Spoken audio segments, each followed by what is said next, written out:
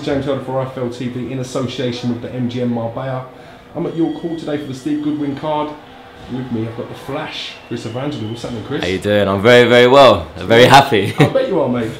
Great first round victory for yourself, retiring your opponent in the first round. Mike yeah. Talk to me a little bit about that. Well, do you know what? It was my it was a big ask tonight because obviously when a fighter moves up in weight, you're always going to see what do they bring to that weight. Is he going to keep his speed? Is he going to bring power? Is he going to lose power? Whatever. But tonight, I think I answered a lot of critics when they said that I won't be great at welterweight or whatever they said.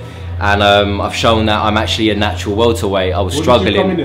I was actually 10-10. I was actually above welterweight, but I've been a light welterweight for 11 years, and your body's crying out to move up in weight. So my body said, Chris, well, actually my coach said, Chris, move up in weight. It's time to move up now. Sparring, I've been sparring at 72 kilos, and now today weighed in at 68 kilos.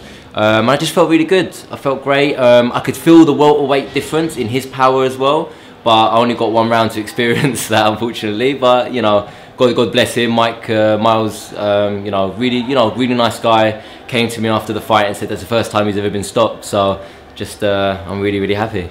It's been an interesting journey for yourself, hasn't it? Definitely. Like a roller coaster ride, highs and lows, all the way up through. Still back high again. Still through a young career. You know what I mean? Yeah. I mean, do you know what? It's sometimes when you're, you know, and I really don't mean this in a big-headed way at all, because people who know me, I'm not like that. But when you sell a lot of tickets and when you're a popular fighter, they really push you quite quickly through your career because they really want to get you to a title. I was actually with Danny Connor tonight and he was commentating on the fight, who was obviously a past opponent of mine.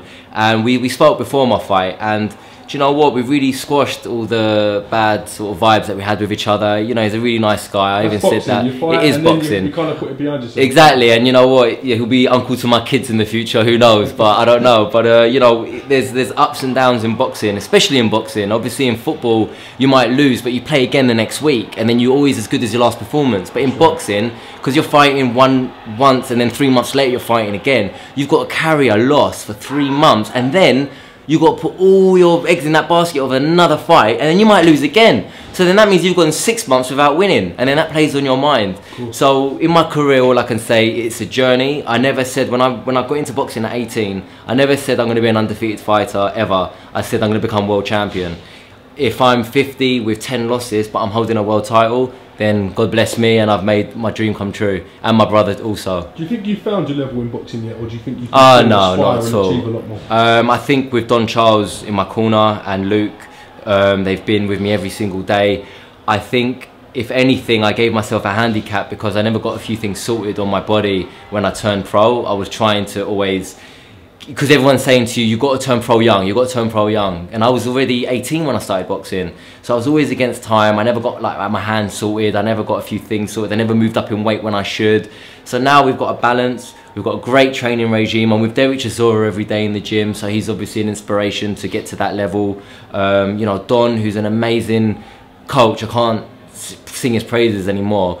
And what I've been doing to people in sparring, and the people I am sparring, is quality now. Like Liam Walsh, like fantastic world-class operator. Richard Comey tonight, he's fighting for the Commonwealth title. If anything, he's one of the hardest punches I've ever felt in the ring. 17 knockouts out of 17 fights.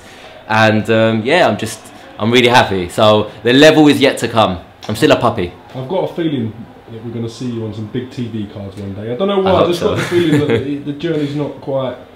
Not there yet. Not hitting the plateau. I mean that in a good way. Thank you, man. There's more to come from you. And I want to say, I don't know what you call yourself these days. I don't know if you abbreviate or James. if you. No, I know your name. I'm talking about your company. I Film London. Is it still, or? Listen, whatever you want to call it. I want to say thank you to you guys. You followed my career from a very young age of my professional career, and I just want to thank you for the great interviews you guys have done. Thank you, Chris. So great. I appreciate that. The Evangelou brothers are back. The only two guys to stop their opponent in the night so far. So thank you, everyone, and God bless. Well done, Team Evangelou. See you soon. Thank you. See you in church Sunday. I hope so. Cool.